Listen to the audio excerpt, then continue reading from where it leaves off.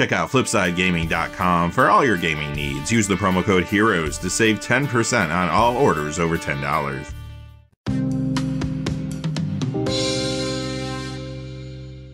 Hey there, this is John from Heroes and Legends, and welcome to another edition of the Magic the Gathering Market Watch. A lot is happening right now, and 30th anniversary news came out.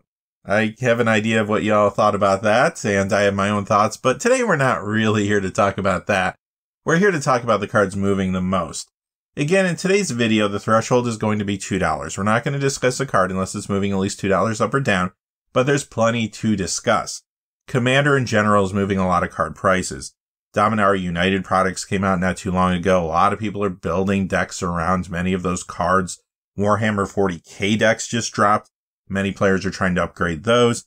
Brothers War previews are starting to move some prices as well. We're going to dig into all of it. Quickly though, before we get started, just a fast reminder, if you go to FlipsideGaming.com, you can use the Heroes promo code to save 10% on orders over $10. Currently, you can pick up a lot of the new products there. I'll put links down below for what is in stock currently, but keep checking back because there are a lot of things coming and going all the time. And remember, if your order's over $100 or consists only of singles, shipping will be free in the United States. Also, whenever you use the Heroes promo code, it does support the channel, which is always appreciated. So thank you. And without any further ado, let's get into it. Let's start things off with the Standard Legal Spotlight. This is where we talk about the standard legal cards moving the most this week. Only two to discuss, though. Graveyard Trespasser is our first one. It's down 202 to 929, and this is the Innistrad double feature copy, which is still inflated, even though it is coming down a little bit. It is just hard to find for sale online currently. The Innistrad Midnight Hunt copy is much easier to find. It's much cheaper. That set had a wider release. And in addition, there were 3 copies of that particular card in the Dimir Control Standard Challenger deck earlier this year. When it comes to gameplay, this is seeing a lot of play in Standard. It's in 2 popular decks there, Mono Black and Rakdos Midrange, as well as others.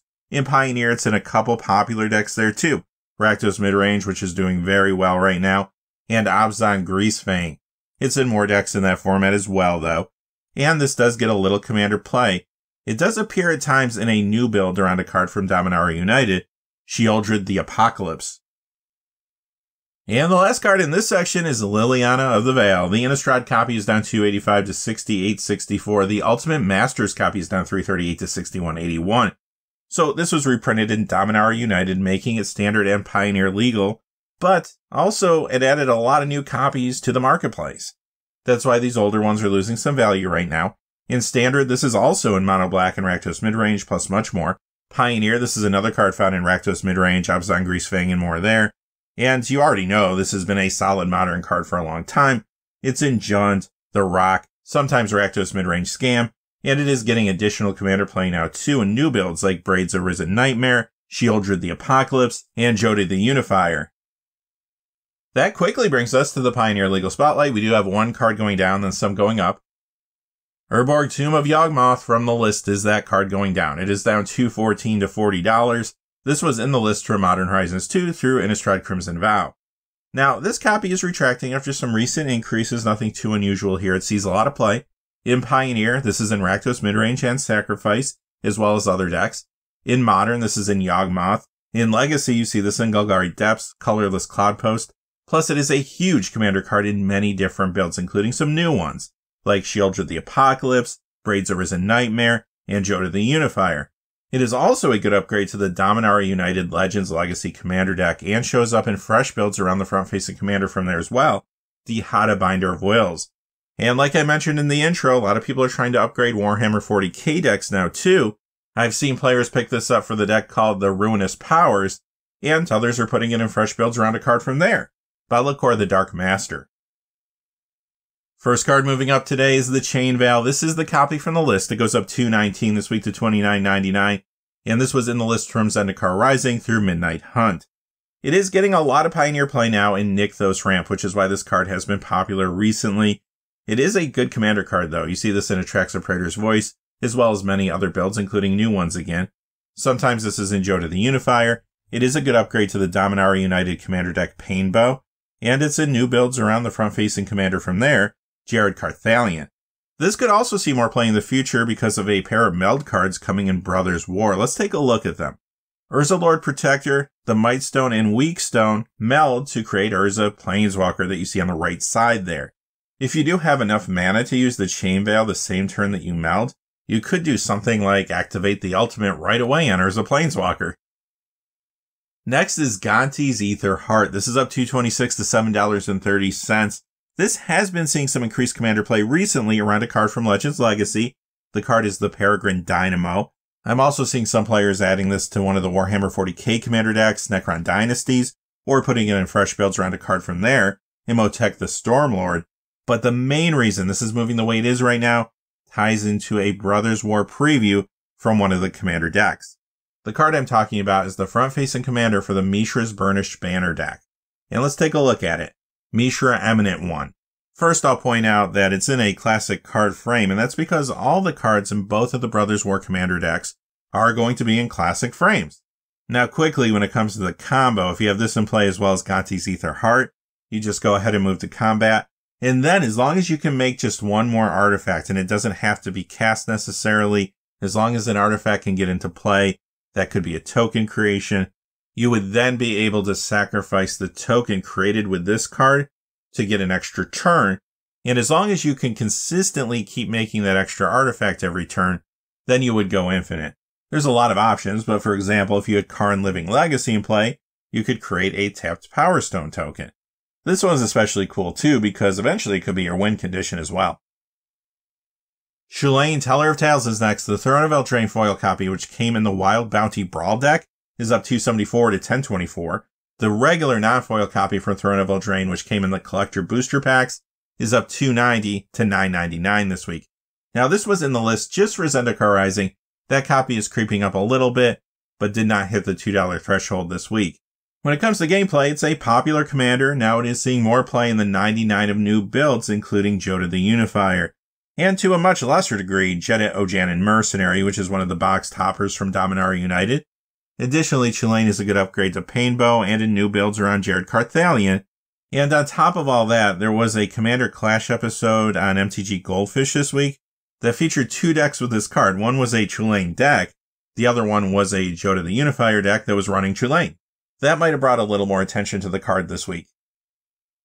Last card in this section is Scapeshift, the original Morningtide copy. It's up $6.30 to $28.23. Remember, Dominaria United did bring more support just in general for lands, and this is seeing a little more modern play. It's in Titan Shift, Teamer Control, and Bring to Light Scapeshift there. This is also getting increased commander play now.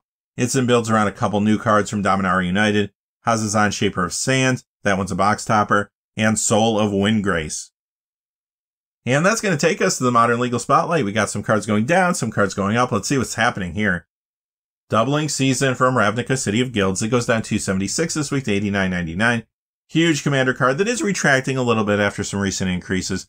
It's in a lot of builds, including a Trax of Praetor's Voice, and it's in a number of new commander decks too. Jodah the Unifier. It's also a great upgrade to the Warhammer 40k commander deck Tyrannid Swarm, and it is being used in fresh builds around the front-facing commander from there, the Swarm Lord. Bloodstained Mire, the original one from Onslaught, is down $2.80 to $72.95. There's two other original fetch lands that are moving up this week. You're going to see them in just a few moments. This one, trending down a little bit. I would imagine that this retraction will be temporary since this sees a huge amount of play in a lot of formats. Modern, Legacy, it's found in many commander builds, old and new. This even sees a little vintage play at times. Kozilek Butcher of Truth from Modern Masters 2015. It goes down $2.96 this week to $44.99. This was in the list for Strixhaven and Modern Horizons 2, but the reason the card has been so soft recently is because it was reprinted in Double Masters 2022. Now in Modern, you see this in Dice Factory Tron, sometimes Mono Green Tron. It's also a solid commander card in lots of decks, including Kozilek the Great Distortion, and it's a good upgrade to the Legends Legacy deck too. Plus, I've seen this in new builds around a couple cards from there, the Hadabinder of Wills and the Peregrine Dynamo.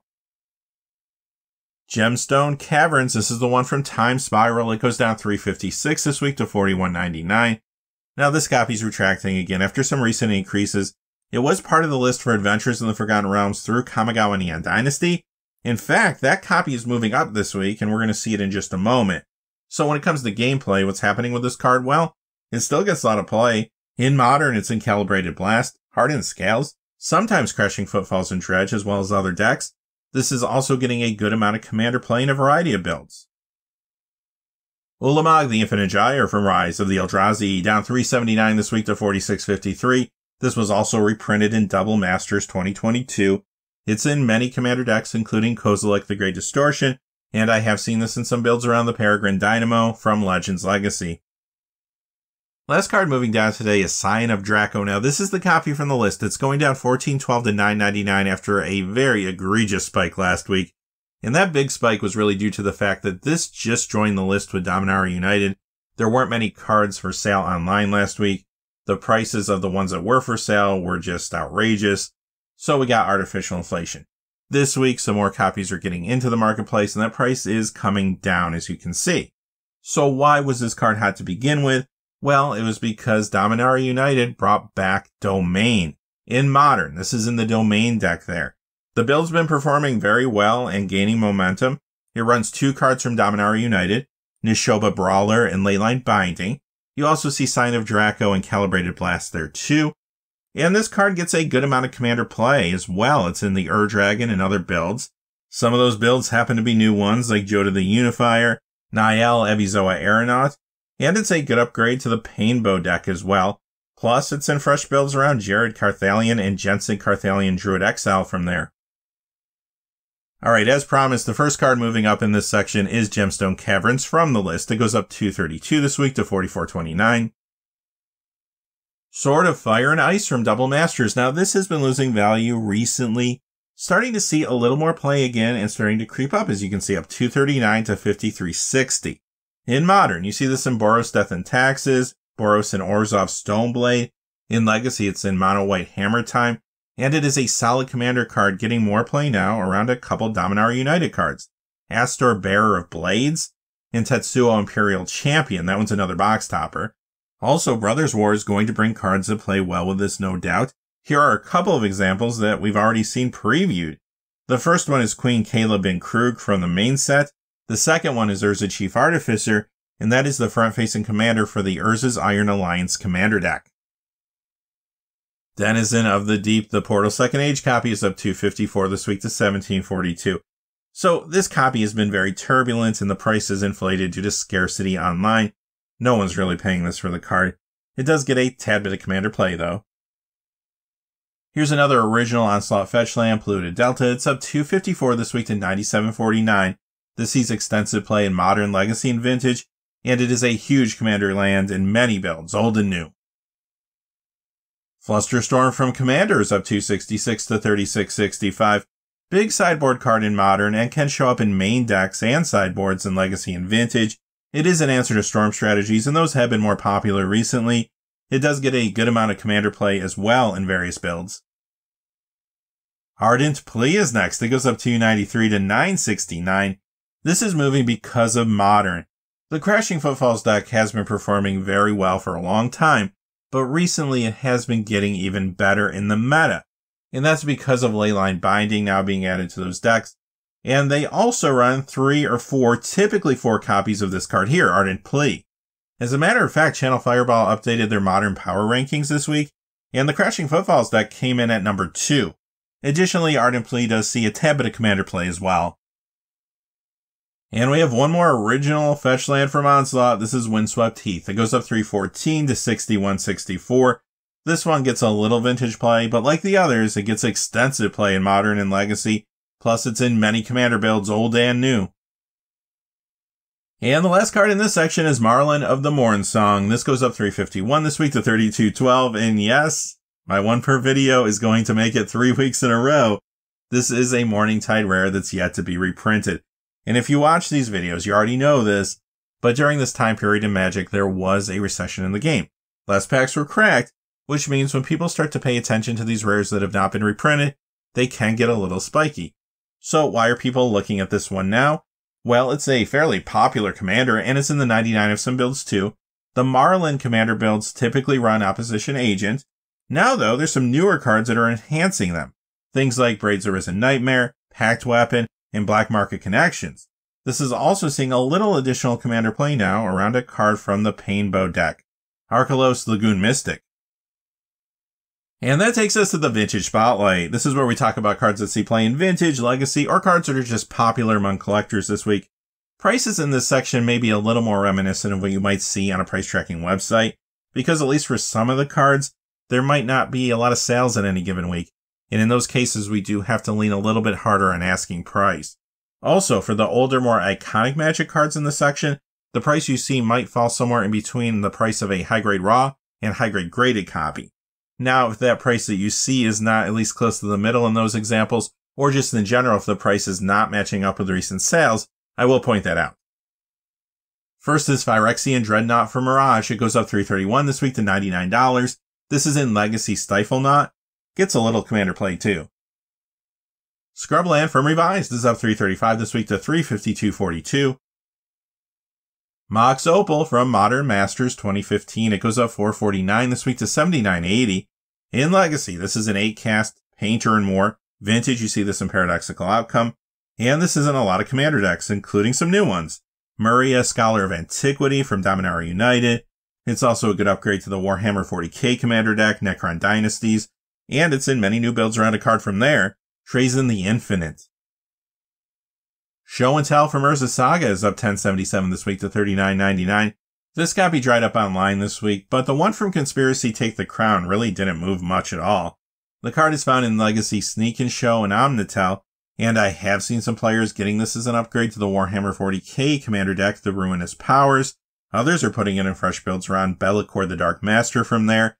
But the big reason this is jumping the way it is right now is because it was just unbanned in pre-modern.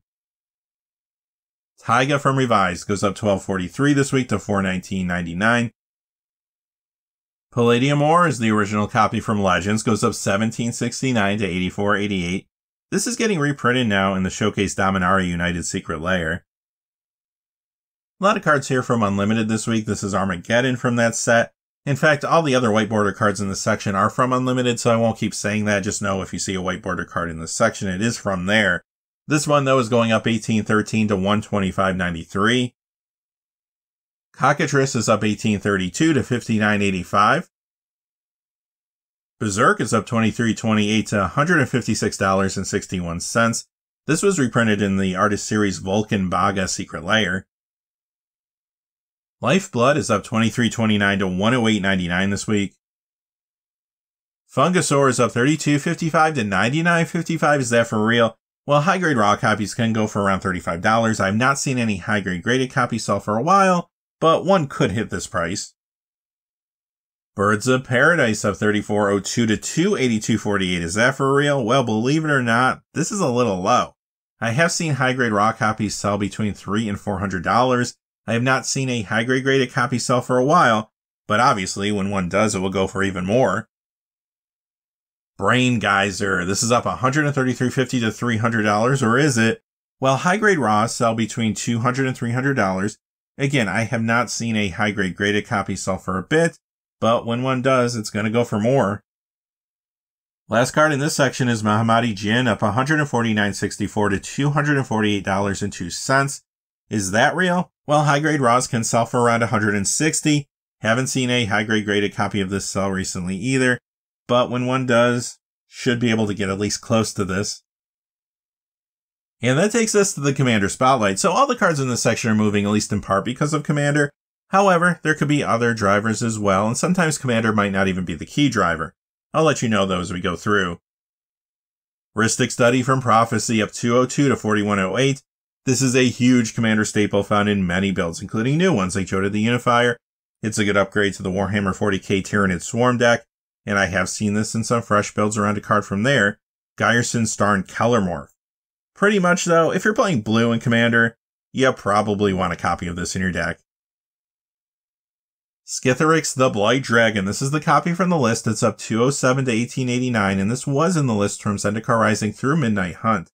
It is a fairly popular Commander and in the 99 of some builds like Atraxa Praetor's Voice, and it's in a couple new builds around cards from Dominaria United too, the Box Topper Savitri Dragon Master, and occasionally you see this in Joda the Unifier builds. City of Shadows up $219 this week to $100.99. This card continues to remain super turbulent after a series of buyouts and sell-offs that have occurred over the last few years, It does see a tad bit of commander play, though. Blackcleave Cliffs from Scars of Mirrodin goes up 220 this week to 1993. It does get a little commander play. I have seen some adding this to the Warhammer 40k The Ruinous Powers deck, and I have seen it in fresh builds around a card from there. Lucius the Eternal. Modern, though, is the key driver here. It's in Rakdos Midrange Scam, Jund, and more. Lathril Blade of the Elves. This is the foil copy found in the Keltime Elven Empire Commander deck. It goes up 222 this week to 649. Now, since this came out, it's been the most popular elf commander, but it can be in the 99 of some other elf commander decks too, including one based around a new card, Joda the Unifier. There were some new elves in Dominaria United 2 that are pushing some of these commander builds, including a very good rare creature in the main set, Leaf Crowned Visionary. Irenicus's Vile Duplication up 225 this week to 499. It is seeing a lot more commander play now around a new card from Dominaria United. That card is Ivy Gleeful Spell Thief. Also, many players are getting this to upgrade the Warhammer 40k The Ruinous Powers deck. Others are putting it in fresh builds around a couple cards from there, Bellicord the Dark Master, and Magus the Red. Deflecting Swat is up 238 this week to 5397. Big commander card in lots of different decks, including a new one around a Dominaria United box topper, Torwoki the Younger. Piracy, the Portal 2nd Age copy, a little dry online this week. It's up 249 to 3329. It does see a tad bit of commander play. Norwood Priestess from Portal 2nd Age up 252 to 11813. This does not see much play to speak of, but it is an older card yet to be reprinted. Vainwitch Coven up 260 to 779. It is seeing more commander play now in a new build, Sheoldred the Apocalypse. Shabraz the Sky Shark. This is the copy from the list that was only there for Keltime. It goes up 276 this week to 1311. It is a fairly popular commander with Brolin Sky Shark Rider, but it's also in the 99 of a couple new builds at times. Shanna Purifying Blade and Joda the Unifier. Lord Winggrace up 402 to 1210. This only comes in foil. It's a popular commander, and it is seeing more play now thanks to the support for lands that came from Dominaria United. It's in some new builds in Commander, Soul of Winggrace. I've seen this in some Joda the Unifier decks. And it is a good upgrade to Painbow, or something to put in a new build around Jared Carthalion from there. Spirit of Resistance, an older card yet to be reprinted. It goes up 568 this week to 1523. It is another good upgrade to Painbow. I've seen it in fresh builds around both Jared and Jensen from there. And occasionally it's in another new commander deck too, Joda the Unifier. Memory Jar from Urza's Legacy up 763 this week to 6618. It is getting additional commander play in Sheoldred the Apocalypse builds.